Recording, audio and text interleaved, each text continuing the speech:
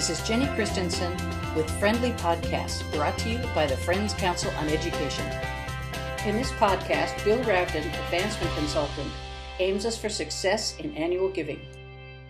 I think there are a couple of topics that in annual giving that work better than other topics. One of them is students, and that means program and what a school is doing for students. And the other, I think, is teachers. And with teachers, there's a problem. And the problem is that while parents are grateful to teachers for the work they do with their children, my experience is that somewhere deep down in their bottom of their soul, teachers are seen as underpaid but perfectly able to go out and work for the 4 months they're not teaching and make up anything that they haven't earned as teachers. And the reality is that teachers, by and large, work 12 months a year. They are, over the summer, they're working on a syllabus, they're taking a graduate course, they're going out to New Mexico to learn about the Hopi Indians because they're going to have a course on the Southwest Indians in the fall.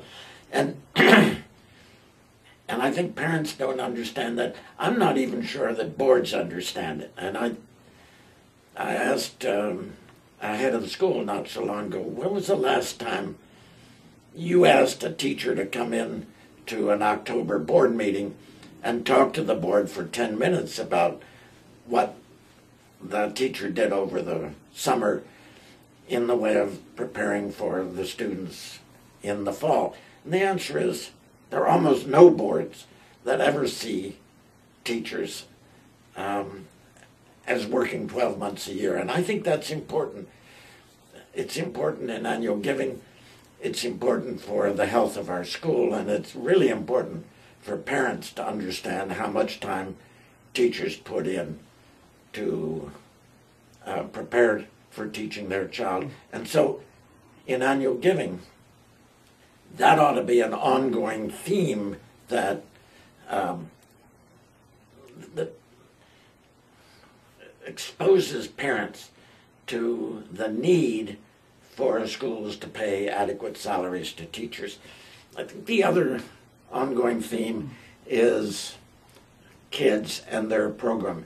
And schools per se just are not terribly good objects for annual giving. Most people are much less interested in the school than they are in the kids. And I think one of the best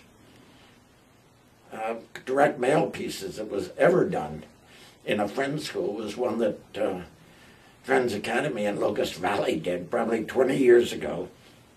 They put a photographer in a cherry picker, and they had all of the kids out on the lawn, and the piece was a photograph of the kids, and the line below it was something like 829 reasons for giving to Friends Academy, Locust Valley. Thanks for joining us with Friendly Podcast, brought to you by the Friends Council on Education, produced by Jenny Christensen, with Strategy for Growth.